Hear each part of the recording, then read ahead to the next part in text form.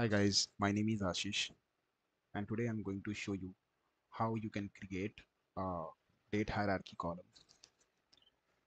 Okay, so let me download a sample dataset from here.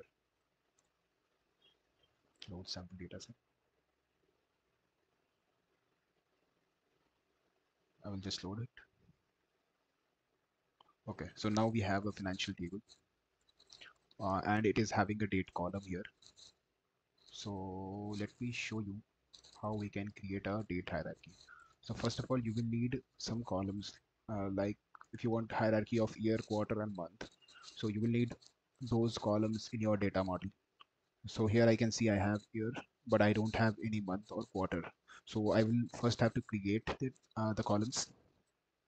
So let me create a column for quarter and month.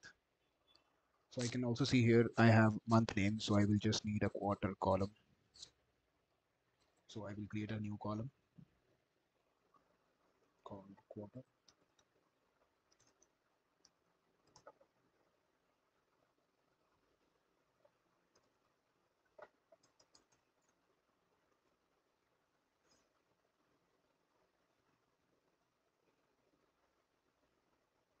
So this is the date column. Here we will extract quarters, which is slash MQQ.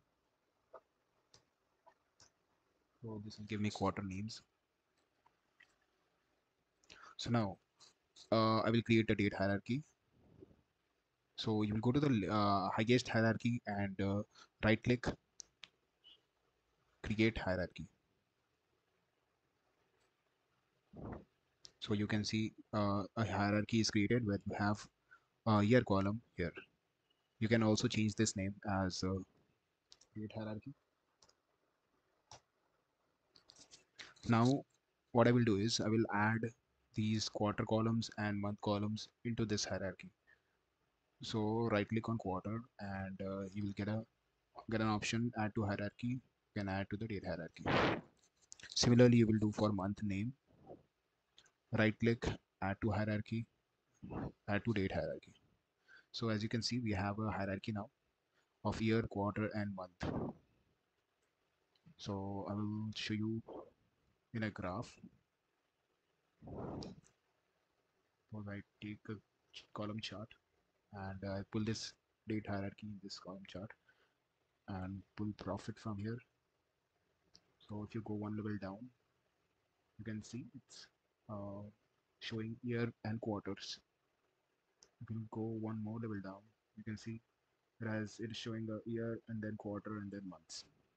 So this is the way you can create hierarchies. That's it. Thank you.